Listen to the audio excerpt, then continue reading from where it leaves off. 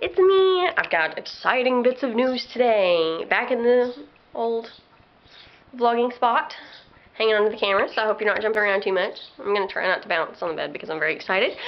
Our strawberry plant produced fruit, and I had lots of them, and they were ripe today, so we ate them just a little while ago, and they were tangy and sweet and deliciously strawberry-y. I was so proud.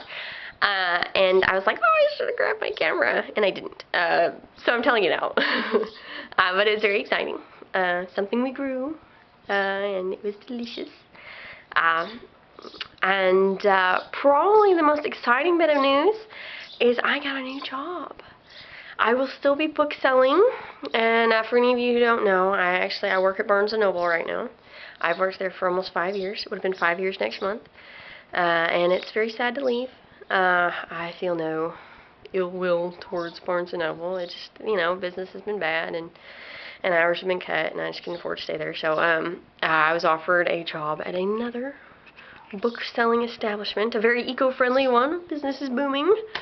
So I'm very excited about that. I will be a half-price Booksed employee, and 40-hour week, guaranteed, fixed hours, which you never get in a retail environment. It's taken me like 4 months to get this job. 4 months to get an interview. Oh, it was very stressful, and I was so super crazy freaking excited. I cannot even tell you how excited I was to get this job. I was calling everybody. I was texting everybody because I'm like, if I call somebody, I'm going to squeal on the phone. So I was texting everybody. I was very excited. So my first day is Monday, and I'm kind of nervous because I had a couple references, and I'm like, gosh, I got to do a good job.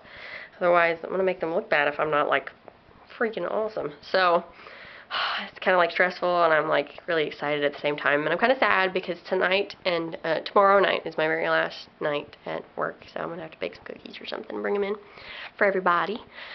And what else?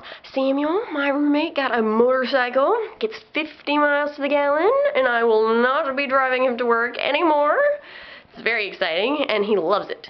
He loves it. It's sort of a, I don't know, I think it's kind of a guy thing. You know, all the guys, like my dad, just got a new motorcycle, and they're all, you know, all guy-y about it and everything. But anyway, it's very exciting. I have a video of it that needs to be edited, and I did it in high def, so it's going to take forever to upload, so I don't know when I'm going to get that up. But it's about his first time driving it around. He let me ride on the back of it, just in the parking lot, because we only have one helmet. And his first time taking it down on the street. So it's very exciting, so you get to see that soon. And yeah, lots of exciting stuff. But I'm going to keep this short, so I love you guys. And I hope you had a great day. I hope you had a great Earth Day. And I'll talk to you again soon. Bye.